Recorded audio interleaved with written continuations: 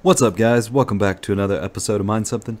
If you're new here, my name is Jake, and in today's video we're going to compare some of the most profitable GPU mining coins in areas such as the total circulating supply, total emissions, and how many years do we have left to mine it. So if that kind of content is why you're here, do me a favor, hit that like, and if you haven't subscribed already, please consider doing so. And the reason that I created these visual representations of this information was to really kind of drill down on how this would affect the tokenomics moving forward, or the price of the coin in the future. Because if there's a lot of emissions left in a very short amount of time, that means there's going to be a lot of dumping on the market.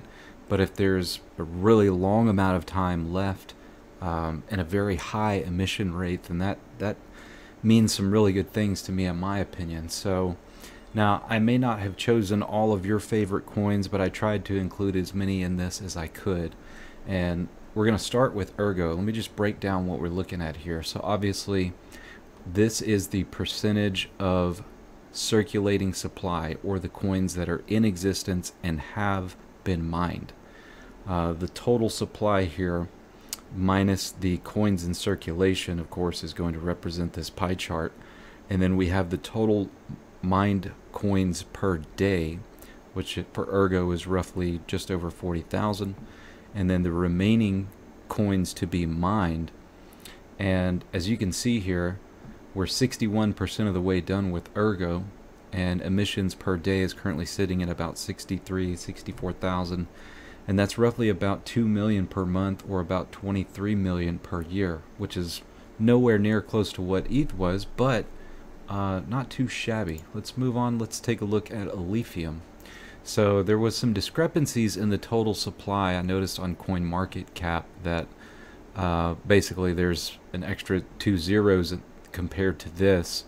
So depending on how you're looking at this, this is either 21% has been mined or 4%. That I haven't really gotten clarification on. But as far as how many coins mined per day, we're sitting at about 129,000, which is the equivalent of about 35,000 a day, or just over a million per month, and about 12.5 million per year. Next up, we got Conflux. And Conflux, I believe we are 50% of the way done through the circulation. And as far as the amount per day, almost 100,000, just over, well, almost 3 million per month, and about 35 million per year.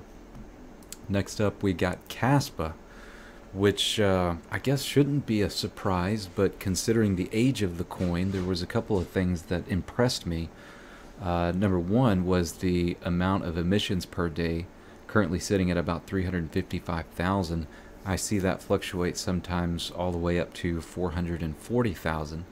We're looking at just over 10 million per month and 128 million per year, which is substantial, and we are 61% of the way done as far as emissions are concerned. But as far as time frames, we'll take a look at that here in just a moment. Next up, we have Radiant, and we are 16% of the way through Radiant, with a total emission of about 8,000 per day, roughly about 243,000 per month, and almost 3 million per year. Next up, we got Nexa, which is producing roughly about 31,000 per day, almost a million per month, and just over 11 million per year. And we're only 11% of the way through the total supply. Next up, we got Dynex. You might find this surprising.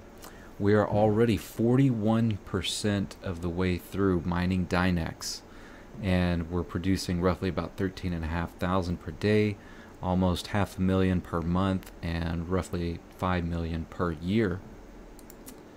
And then we've got Flux, which is up to 67% of its emissions, and currently producing about 30,000 a day, 900,000 per month, and almost 11 million per year. So as far as total circulating supply is concerned, here's a representation of all of them compared to one another. Forgive the color schemes, I just went with the default here.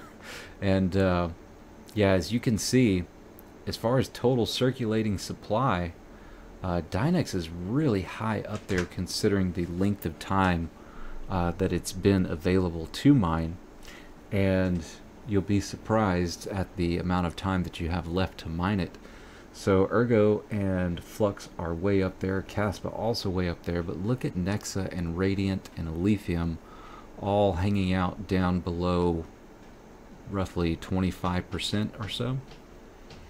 And then the next chart here represents the total value in USD per day, and we're looking at Kaspa just dominating everything else, currently at about 350,000 a day, but sometimes over 400,000.